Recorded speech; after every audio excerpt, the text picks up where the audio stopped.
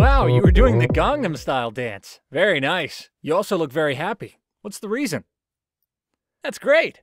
You watched the nervous system video 2 times and you got 10 out of 10. What is there in that second paper? Oh, you've got a test tomorrow on weathering and erosion. That's why you seem worried.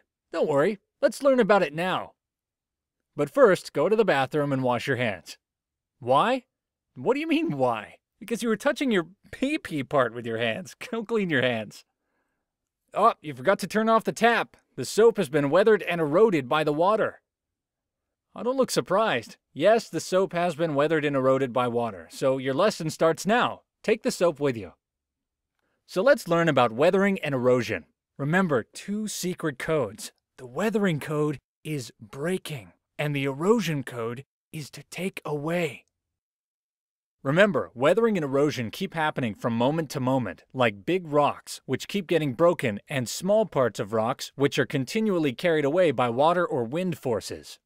Yeah, you're right. Weathering and erosion happened to this soap, and it was caused by water. Water first broke the soap, and then carried away the broken part. Can you give some more examples? Oh yes, you are causing weathering when you break the rock. Yes, the wind has taken away the broken parts, which is erosion.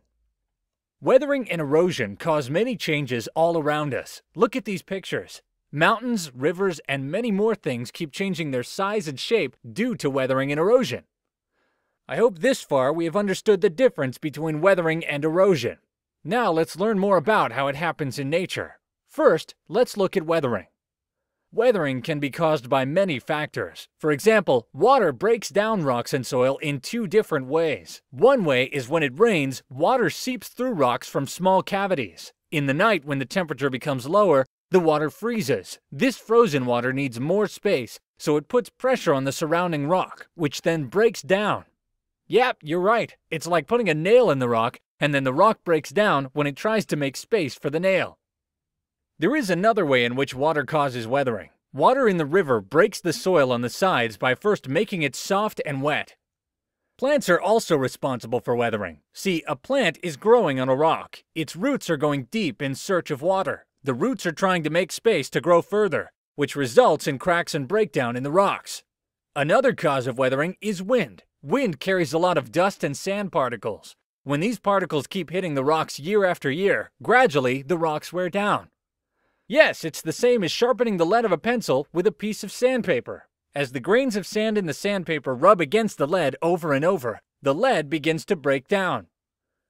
So weathering can be caused by water, wind, or even plants. And you saw that temperature can also play a role since water freezes at low temperatures. This kind of weathering is called physical weathering.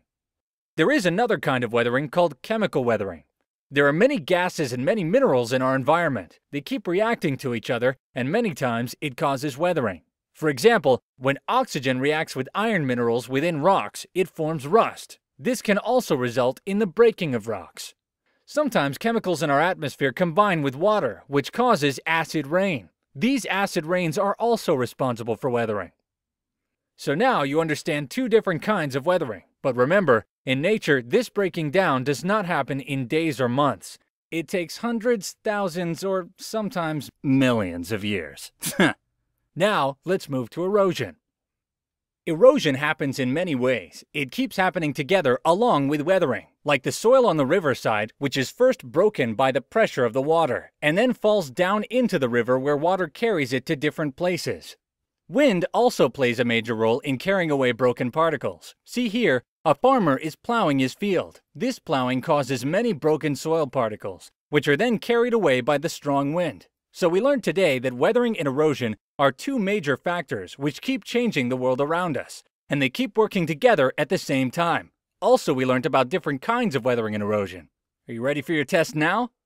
I have a question for you. Tell me the 2 secret codes of weathering and erosion. Very good. I hope that you get another 10 out of 10 on your test. Oh yes, you can keep dancing.